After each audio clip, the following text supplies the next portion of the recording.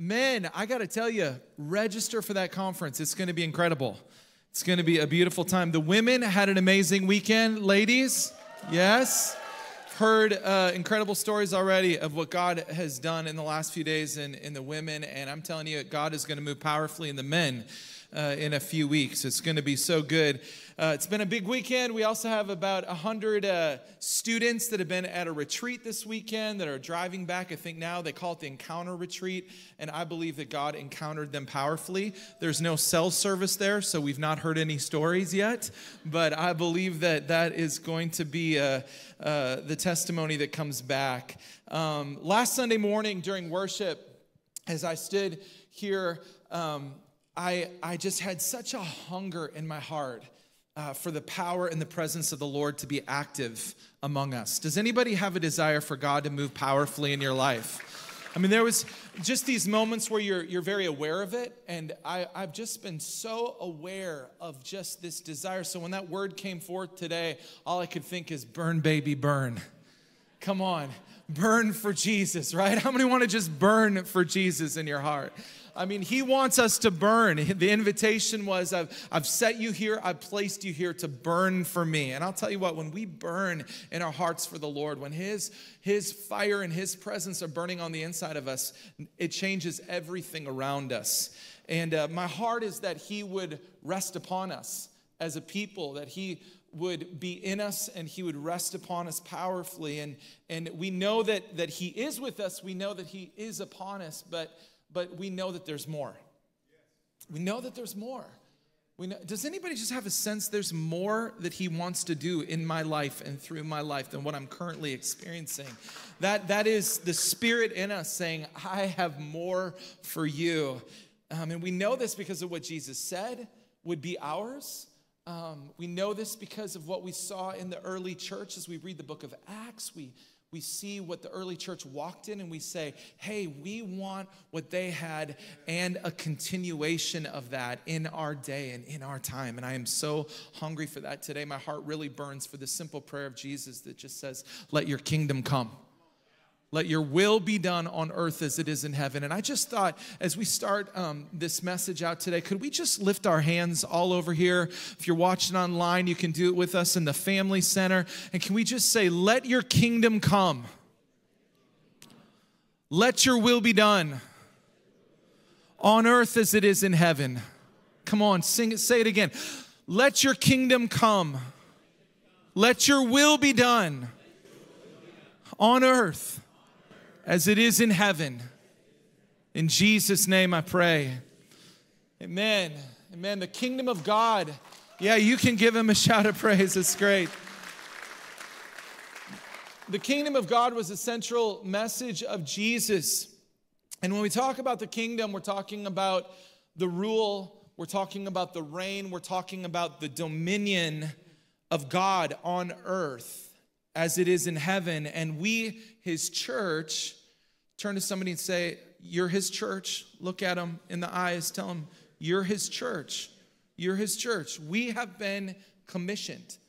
We have been sent to join him right now in seeing his kingdom come on earth as it is in heaven. I want to tell you today, regardless of what you see in the headlines, the kingdom of God is advancing. It's just the truth. It is, and it advances by the Spirit of the Lord upon his church and upon his people. And when the kingdom comes, the powers of darkness are forced to leave. When the kingdom of God comes, when it breaks in, the powers of darkness are forced to leave, as demonstrated in the life of Jesus. So when light is turned on, we could say it like this: when light is turned on, have you ever been in a dark room and light turns on? Darkness doesn't resist the light. There's no argument. It doesn't stay dark for a few minutes until it finally wins. When the kingdom breaks in, the powers of darkness are forced to leave, just like light dispels darkness. And I just often meditate on one of the things that the Bible says about why Jesus came.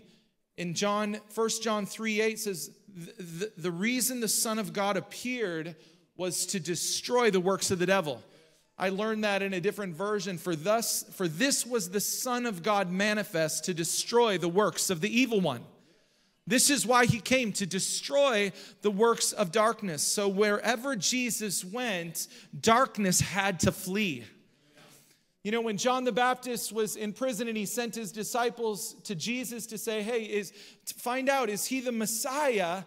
When they came to Jesus, Jesus said, hey, go back to John and tell him what you saw and what you heard. There was something about seeing something. It wasn't just hearing a message.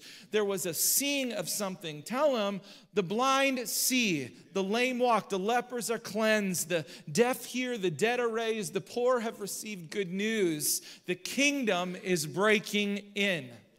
See, the gospel of the kingdom advancing isn't only with words, it was with supernatural demonstration of power. Destroying the works of the devil, destroying the works of sickness, destroying the works of torment, destroying what is destroying his people. Do you know that Jesus still does this today? It's the same way the kingdom of God advances today. Let your kingdom come. Let your will be done on earth as it is in heaven. I'm thankful Stephen's here. He's back in town. My amen man. Yeah. You all are like clapping for him. You love him too. I do too. I want to jump right into a remarkable story this morning out of John chapter 9 about a man who was born blind that had an encounter with Jesus. And as you know, I teach out of the ESV when I preach primarily, but today I want to read this entire story out of John chapter 9 out of the Message paraphrase. It is a beautiful, beautiful story. So I encourage you to watch it on the screen. If you try and follow along in your actual version of your Bible, it's probably going to distract you from just the heart of it. So go back this afternoon and read it in whatever version you read it in. But today we're going to read it in the Message. Are you all ready? Let's jump right in, starting with verse 1. Walking down the street, Jesus saw a man blind from birth. His disciples asked, Rabbi, who sinned, this man or his parents, causing him to be born blind? Jesus responded and said, you're asking the wrong question. You're looking for someone to blame. There is no such cause-effect here. Look instead for what God can do. Jesus goes on, we need to be energetically at work for the one who sent me here, working while the sun shines. When night falls, the workday is over. For as long as I'm in the world, there's plenty of light. I am the world's light.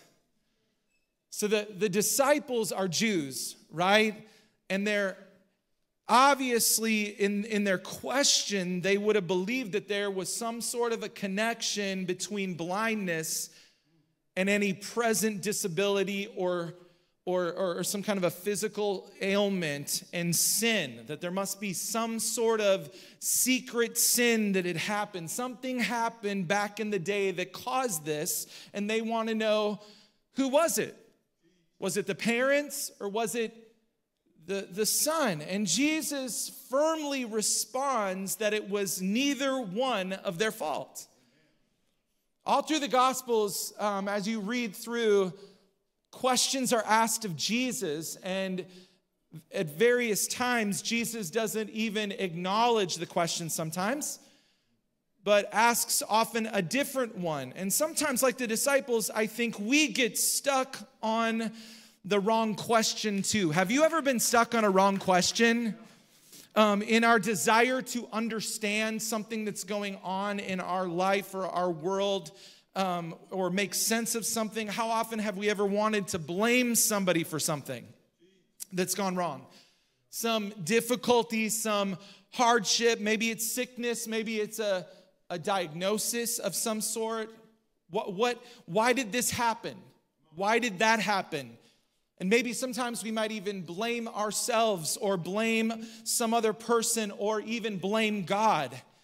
And Jesus is saying emphatically right here to his disciples, it's the wrong question, guys. It's the wrong focus. And what he's saying is this is what you need to do. Instead of asking that question, look for what God can do. Look for what God can do. He's saying this tragedy is actually an opportunity for the power of God to be on display and for the kingdom to come. Look for what God will do. I believe that right there is a word for us in this room. Look for what God will do. In the midst of what you're facing, look for what God will do. He's teaching his disciples in this moment. He's training them to be, yes, aware of what they see, but to be more aware of what God is up to and what God will do. In the midst of impossibility, look for what God can do. In the midst of what you see with your natural eyes, look for the activity of God and what he will do. Because if I'm focused on a problem and how big that problem is, how ugly that problem is, how great that problem is, it's going to shape and it's going to impact what I believe.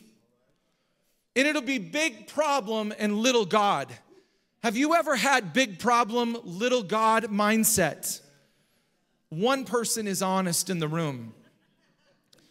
But here's the thing, if I'm focused on the greatness of God and who he is in regards to that problem, what's going to happen is that faith will rise up, and I'm going to approach that impossibility with an expectation of what God will do. Not why did this happen, but what will God do in this circumstance? Not why did this happen, but what will God do in this circumstance? Some of us, I believe, have gotten stuck, we could say arrested, even in our development, simply because we've been asking the wrong questions. Reciting over and over and over the problem, asking why, asking who, asking all these questions and trying to blame something, force and figure it out. And maybe what we should ask is what, and start asking, what will God do? We know this, the more time that we actually think about something, those thoughts and those pathways actually get wider and wider. We've talked about this a bunch. Neuroscience calls these mindsets our neural pathways, and the more we think about something, the bigger it gets. And our mind and our thoughts actually create the culture we live in. What you're thinking about continually actually creates the culture internally of your life. The landscape of our mind is created by the thoughts that we dwell on. So our life then becomes the outcome of our thoughts and our beliefs. The greatest stronghold blocking the purposes of the supernatural activity of God in our lives is almost always between our ears. How we think about things. You think about the cycles of like, oh, if I'd done this differently, if I've done that better. Like, something's going on with your adult child and you're like, oh, if we just not done this or we not done that.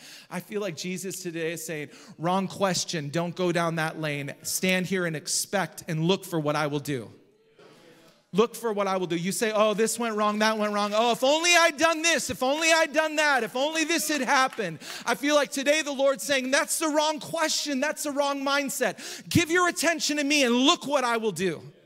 Look for where I'm active. Look for what I'm doing in this moment. Because those other lines of thought and cycles of thought are only going to take you to a bad place. I want to set you free, and I want you to look at what I'm doing. Look at what I'm doing. Jesus is saying it's not what you think, but get ready because the works of God are about to go on display in this man's life. In other words, the reality of heaven coming and breaking in is happening right now. We're going to get to work on what my Father sent me here to do. And I don't know about you, but I love a little holy imagination, and I like to call it holy. In my mind, it's these little ideas, but I imagine just Jesus like rolling up his sleeves. He's like, let's get to work. Verse 6 says, he said this, let's get to work. And he spits in the dust, and he made a clay paste with saliva. Do you know saliva is spit?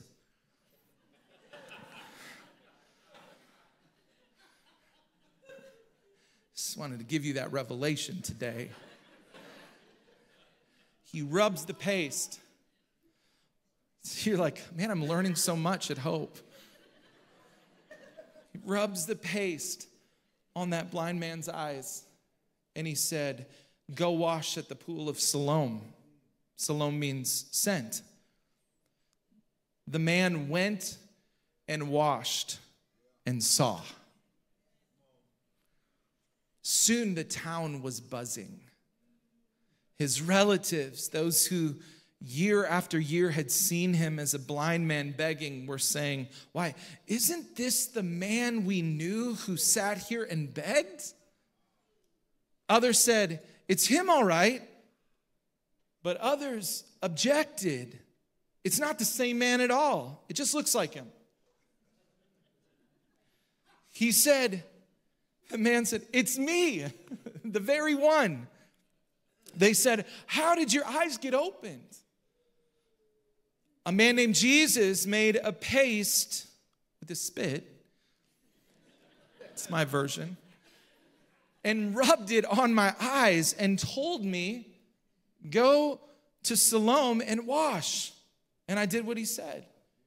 And when I washed, I saw. I did what he said. I did what he said. And when I washed, I saw. There's a lot in that. So where is he? I don't know. They marched the man to the Pharisees, naturally. This day when Jesus made the paste and healed his blindness was the Sabbath. And the Pharisees grilled him again on how he'd come to see. And he said, he put a clay paste on my eyes, and I washed, and now I see. Isn't this so beautiful? Blind from birth, and now can see. The light of the world breaks into darkness, this man's darkness, and the light dispels the darkness, and now he can see. And the people around him can hardly recognize him anymore. What a picture here on so many levels of what happens when the transforming good news of Jesus Christ opens our blind eyes. We don't look the same anymore. People that walk by us every single day don't recognize us anymore. We don't talk. We don't live the same anymore. People ask, is this the same person? It looks like him, but they used to be this. They used to be that. They used to lie. They used to cheat. They used to sit here and beg for all kinds of stuff. They used to live in all kinds of different lifestyles. What happened? Well, Jesus happened is what happened.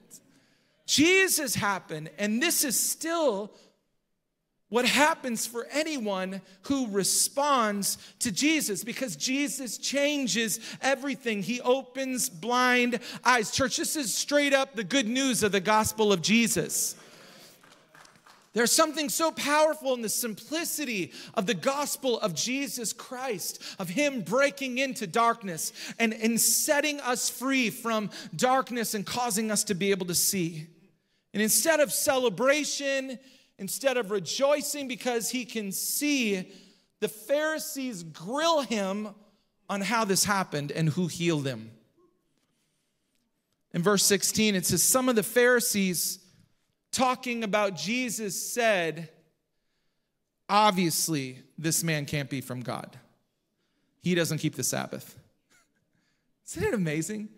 A guy that's born blind, that could not see, all of a sudden can see. And they're all up in arms and mad about it. Because this healing happened on the Sabbath. And what happened here is that it upset the religious tradition. And this is what happens when God does a new thing. When God does a new thing, it upsets people. It upsets the religious traditions. If you're stuck in an old thing, you won't be able to step into the new thing. If all you can see is the old thing, you won't be able to see the new thing, and it's true for all of us. This is what's playing out right here.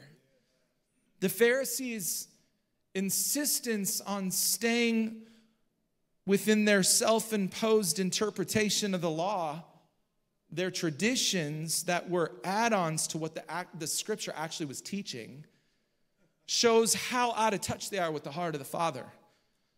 So out of touch with the plan of God. And by Jesus healing on the Sabbath, he was bringing them back to the truth that acts of mercy were actually appropriate on the Sabbath. And God is doing a new thing through Jesus, and that new thing is bringing healing, and that new thing is bringing hope, and that new thing is dispelling darkness, whether it's on the Sabbath or not. See, God never violates his word, but he often violates our understanding of it. God never violates his word, but he often violates our interpretation or understanding of it. That's why we have to stay open to the Spirit of God and let his word speak to us in fresh ways. Because if we get steeped in something that isn't him, we create all these kinds of things that aren't him, and God wants to blow that away so that we can actually carry his heart, can actually walk with him. Verse 16, we just read it, some of the Pharisees said, obviously this man can't be from God, he doesn't keep the Sabbath. Others countered, how can a bad man do miraculous, God-revealing things like this? There was a split in their ranks. They came back at the blind man, you're the expert. He opened your eyes. What do you say about him? He said, he's a prophet. The Jews didn't believe it. They didn't believe the man was blind to begin with. So they called the parents of the man, now bright-eyed with sight, and they asked him, is this your son, the one you say was born blind? So how is it that he now sees? And his parents respond and said, well, we know he's our son, and we know he was born blind, but we don't know how he came to see. We haven't a clue about who opened his eyes. Why don't you ask him? He's a grown man. His parents were talking like this because they were intimidated by the Jewish leaders who had already decided that anybody who took a stand that this was the Messiah would be kicked out of the meeting place. That's why his parents said, ask him, he's a grown man. Nice parents. And what we're seeing here is fear. What we're seeing here is fear. Fear is operating in the Jewish leaders, and fear is operating in the parents. And the Pharisees are afraid of the new thing that Jesus is doing. They're afraid of the unknown, and they're afraid of their entire religious system getting turned upside down. And the parents are afraid because if you were caught saying Jesus is the Messiah, you'd get kicked out of the synagogue. And it would affect your entire social life. It would impact your financial status. It might even impact your very life. It could be at risk. In their culture, the synagogue was the focus of the entire community. So if you were kicked out, you might as well relocate towns. It's not like Springfield, where if you were kicked out of Hope Church, you'd have 15,000 other choices.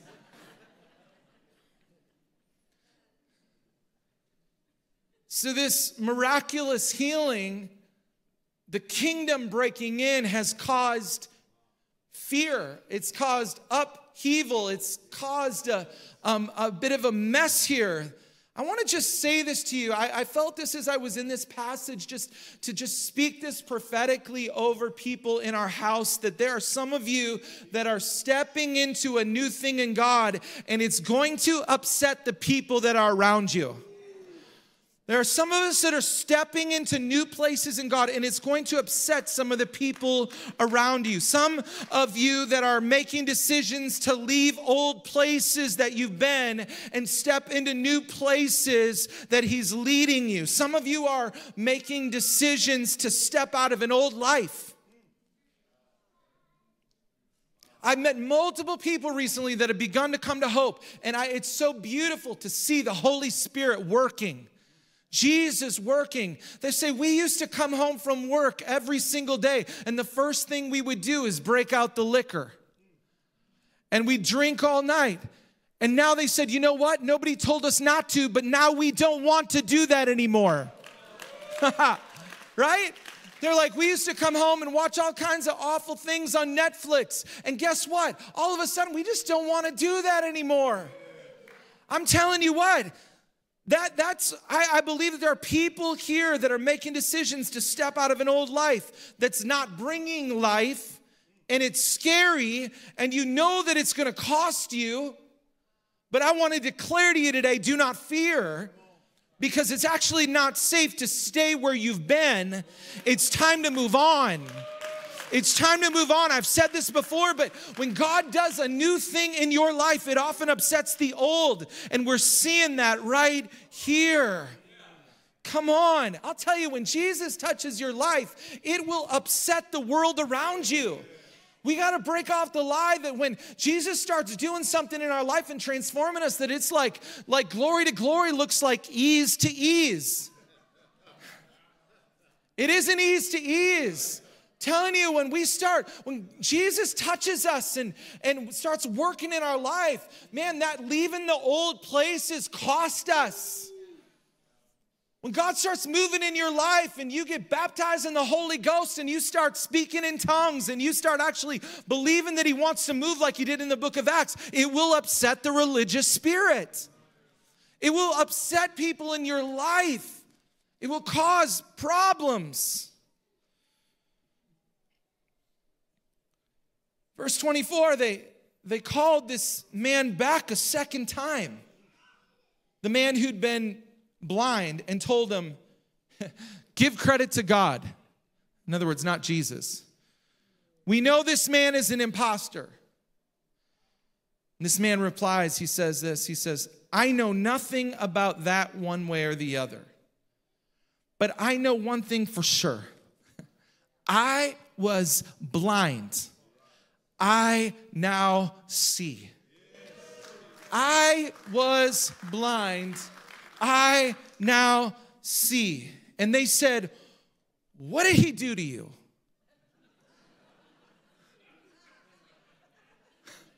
What did he do to you? I love this. People should be asking, what did he do to you? This just preaches itself. What did he do to you? If nobody's asking, what did he do to you? It's time to let him do something to us. You know what I mean? Like, for real, what did he do to you? What did he do to you? What did he do to you? How did he open your eyes? I've told you, the guy says over and over, and you haven't listened. Why do you want to hear it again? Are you so eager to become his disciples? I love that. So hilarious. With that, they jumped all over him. You might be a disciple of that man, but we're disciples of Moses. We know for sure that God spoke to Moses, but we have no idea where this man even comes from. I'll tell you what, don't you love it when God moves in your life or does something supernatural that can't be explained, and religious people get all like, well, I don't know. It just happened. God did it. When God moves in your life, there's going to often be opposition and there's often going to be pushback. Don't be surprised in it, you guys. The man replied, this is amazing. You claim to know nothing about him, but the fact is, he opened my eyes. He opened my eyes. It's well known that God isn't at the beck and call of sinners, but listens carefully to anyone who lives in reverence and does his will. That someone, Jesus, opened the eyes of a man born blind has never been heard of ever. If this man didn't come from God, he wouldn't be able to do anything. You guys, this guy has a revelation. He has a revelation. He has an encounter with Jesus Christ, it's like this former blind man is saying, I don't know about all your squirreliness that you're talking about and all of that. I don't know what he did to me. I don't even know how he did it. It was kind of gross how he did it, but I don't even understand all that. What I do know is that for my entire life, I couldn't see, but now I see. I didn't know what the sky looked like. I didn't know what my mom looked like. I didn't know what my wife looked like.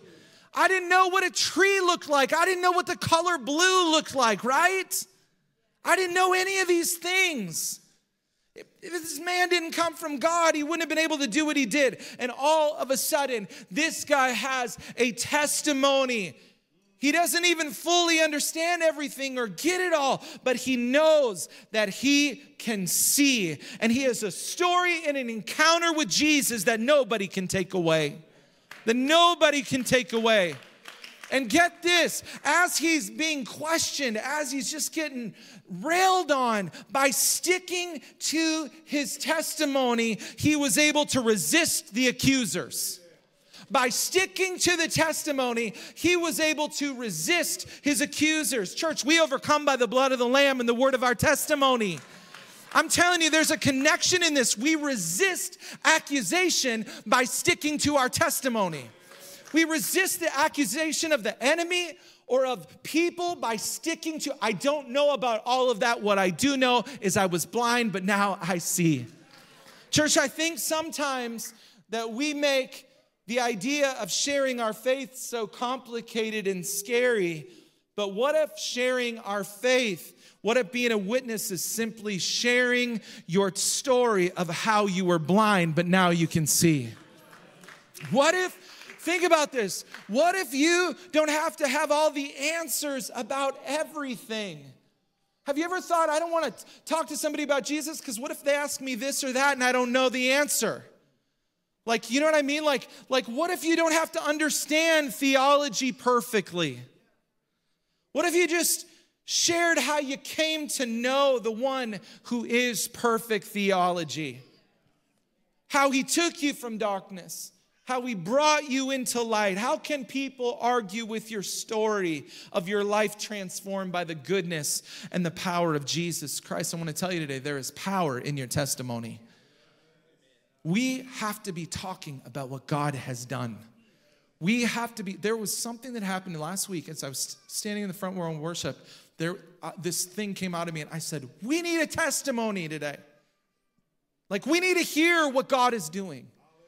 We need to talk of what God is doing. I hear all these things around the church and around people's lives, but guys, we got to be talking about what God is doing. We got to be saying it out loud together.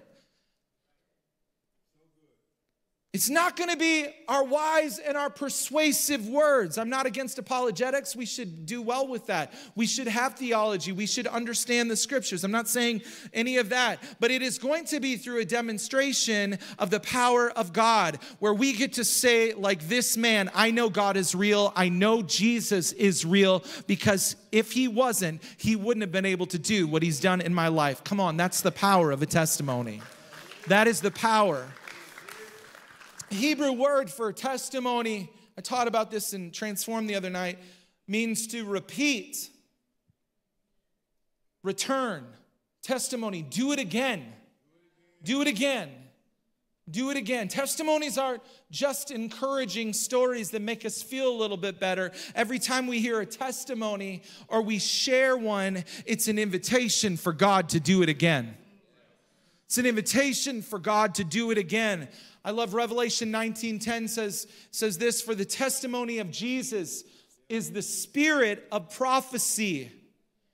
Your story of darkness to light, how you were blind, but how now you see, prophesies of what Jesus wants to do in the life of the person you're sharing him to. Your story of God healing your body prophesies to others of what God can and what God desires to do. Whenever you share a testimony of healing or of something that God has done, it releases faith into an atmosphere for God to do it again. I can't tell you how often when we share what God has done, even in a gathering like this, how often it happens in someone else in the room as we share that testimony. I'll tell you, there's been so many times where we've shared a testimony of healing, a simple healing testimony. Somebody else gets healed. Multiple people get healed. We share those stories of God's breaking in, God's activity. It opens up. It's an invitation for God to do it again. What if you sharing your story, your personal encounter with Jesus is exactly what the people around you are waiting for? You know those people that you look at and you're like, oh man, I know they don't know Jesus. I know they're so lost, but I just don't know what to say, right? They're not looking for you to preach. There's a place for preaching. They're not looking for you to argue with them about their buttons.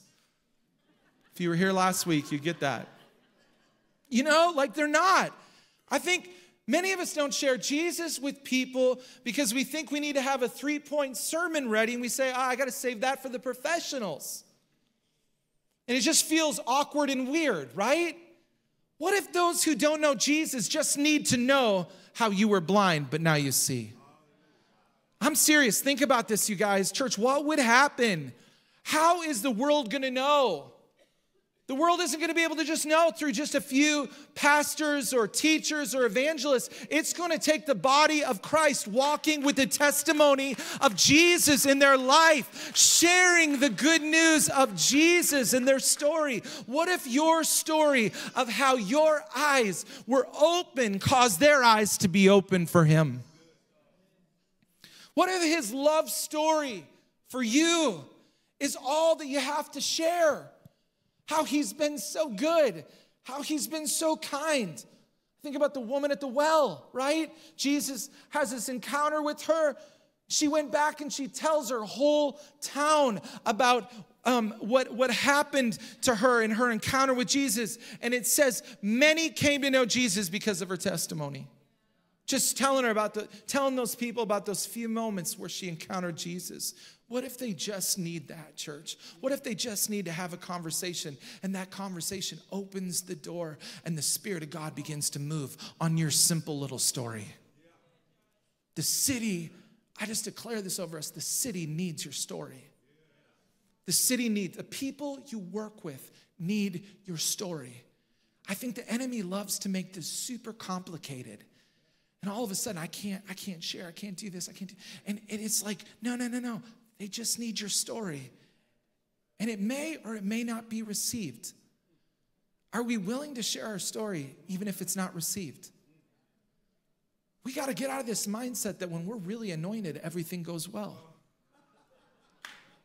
We just look at the life of Jesus. It didn't go well, but it went well. Right?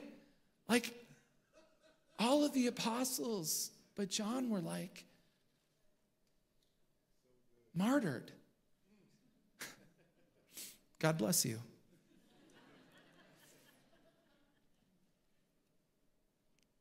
After he tells them his story, this is how they respond to him. Verse 34, they said, "You're nothing but dirt. How dare you take that tone with us?" And then they threw him out in the street. The religious spirit can get really ugly.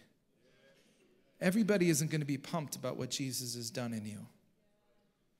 The religious spirit gets really ugly, and they miss the whole point of the story because they were asking the wrong questions too. And completely missed that the works of God were on display right in front of them, that the kingdom had come right there in their midst. Verse 35, Jesus heard that they had thrown him out and went and found him. Whew.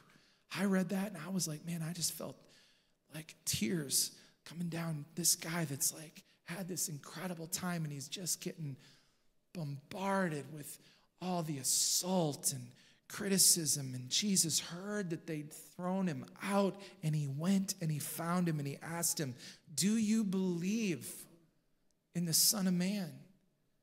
And the man said, "Point him out to me, sir, so that I can believe in him." He's open. This miracle has caused his heart to be opened. And Jesus said, you're looking at him. Don't you recognize my voice? Here's his response, Master, I believe. I believe. And the man said, and he worshiped him.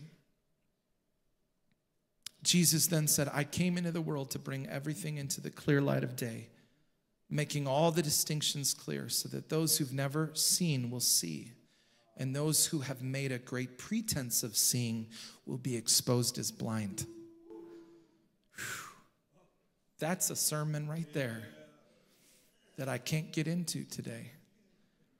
Some Pharisees overheard him and said, does that mean you're calling us blind? Yeah. Duh. But Jesus doesn't say duh. Jesus says this, and it ends. If you were really blind,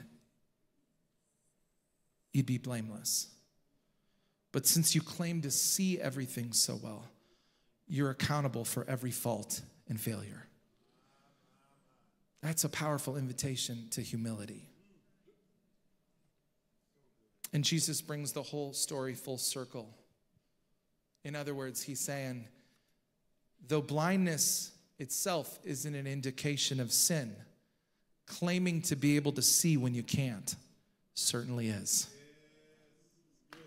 And the passage ends with this former blind man believing and worshiping Jesus. And the kingdom has come. His physical, his spiritual sight fully whole. And guys, nothing can take it away from him. Come on. There is a world, this is what I want to say to us today. There's a world around us who cannot see, that desperately need an encounter with Jesus. Do you believe this? That need a demonstration of the power and the love of Jesus in their lives. And those of us who can see because of grace, those of us who can see because he's opened our eyes, not because we're awesome, but because he has opened our eyes, we owe it to those who cannot see to share our story. I want to just suggest to you, will you listen to me? And I'm going to close in just a second here. There are people at your workplace. There are people at your school. There are people in your neighborhood that live right next to you, your coffee shop, all around you who need to hear the testimony of Jesus that's in your life. They need to hear how Jesus found you, how he loved you, how he changed you, how he delivered you, how he set your feet on solid ground, how he picked you up and turned you around and set your feet on the solid ground. They need to hear your story, which is the testimony of Jesus, because testimonies reveal his goodness, reveal his heart, reveal who he is. And every time we tell a story of what he's done, it's an invitation for him to do it again, and it glorifies him. What if you're sitting there right across, eye to eye with your neighbor, and the Holy Spirit is upon you because he is upon you, and you just begin to talk about the goodness of God in your life and what Jesus did for you, and all of a sudden, that other person, their heart just begins to open up, and it's just your story. It's the testimony of Jesus that's prophesying right into the heart of your neighbor of the love that he has for that guy or that girl. When you share how God intervened in your life, it causes others to have an anticipation. Church, every time we tell a story, it invites him to do it again. And it glorifies him. The story of a marriage restored glorifies Jesus. And it also invites him to do it again in the life of somebody else. The testimony of a relationship restored, of a healing in a body, it invites him. Faith rises up. It invites him to do it again in that person. An addiction that is broken, it invites him to do it again. And it tells the world who he is. I want to just say this to you. This is connected to the message, but a little separate. If you are discouraged in life right now, I want to remind you, start talking about what God has done. If you're discouraged in life, if you're depressed in life right now, discouraged, you got to remind yourself of what he's done. If you can't remember, I want to tell you, here is a book filled of remembrance of what he has done. I'm telling you, get that book out. What God did in here is your testimony, the Old and the New Testament, all of it. What he did for the children of Israel is your story. What he did in the Gospels, what he did in the early church, it's your story. And the promises that are in here that are yet to be fulfilled, they are your story. And we got to strengthen ourselves in the Lord and look for what God will do. Psalm 77, 11 and 12 says this, but then, the psalmist says this, but then I recall all you have done. Oh Lord, I remember your wonderful deeds of long ago. They're constantly in my thoughts. I cannot stop thinking about your mighty works. What would happen if we started just fixing our mind on the mighty works of God? What if we started fixing our mind on what God has done, what God said is to be, rather than what isn't all around us? I want to tell you, if you're discouraged, don't sit around with other discouraged people. If you're really down, if you're depressed, don't sit around with other depressed people and be depressed together. Get around people who will tell you their story. Get around people who will tell the testimonies of Jesus. Ask people to share what God has done. Don't stay in that place. Then go back to the other depressed people and the discouraged people and bring the story and the life that you're carrying now. Is that a good word or what? I'm telling you today, you gotta resist that. You gotta push into the testimonies of God. You gotta say, I'm gonna fill my mind, this space between my ears, with what God has done. Regardless of what I see in the natural, I'm going to be looking for what God can do. I'm going to be looking for what God will do. Would you stand with me this morning? I want to invite every one of our ministry team to come forward. I believe that God wants to heal in this room today. I believe that God wants to save in this room today. I believe that God wants to set free in this room, because I know that the kingdom is here and it is coming in this room. Do you believe that? Okay, I'm glad a few of us do. I want to ask, just ministry team, just come as quick as you can. We've got a few minutes here, and I want us to have some time to respond. I want to ask this before we do, though. I want to ask, how many in the room today, God has physically healed you at some point in your life? Raise your hand. Higher. Okay, guys, look around this room. This is the testimony of Jesus. We should give the Lord a big shout of praise for that. It's probably like, I don't know, 75 hands that went up. God physically healed. I believe God wants to heal today. I believe he wants to do it again today. How many people in this room have had a marriage restored? Okay, come on. I think there's 8. Come on, give him a shout of praise for that. That's a testimony of Jesus. I believe he wants to restore marriages today. What God did in those people, I believe he wants to do again today. Okay, how many people God has set you free from some sort of addiction or some sort of torment in your life? I want you to raise your hand. Come on. Look at all these hands all over the room. God set these people free. The power of Jesus Christ. Come on, give him a shout of praise. Now, I know that I sound really pumped and hype, but this is not hype. This is how we overcome. This is the testimony of Jesus, the spirit of prophecy, saying this is what he's done. This is what he does. This is what he wants to do. The last one I want to ask, how many people have been at the end of your rope? I mean, at the end, you were at the bottom of the bottom, and God broke in and moved in your life and lifted you up. Come on. Yep. Look at these hands, you guys. Look around. You got to look. Look around. This is who he is, and this is what he does. Let's move out of the place of fixing our eyes on what isn't, and let's bring our mind and bring our hearts into an expectation of what God will do.